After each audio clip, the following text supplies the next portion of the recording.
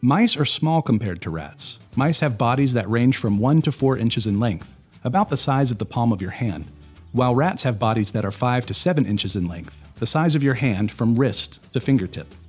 One way to distinguish the difference between rats and mice is the size of the tail.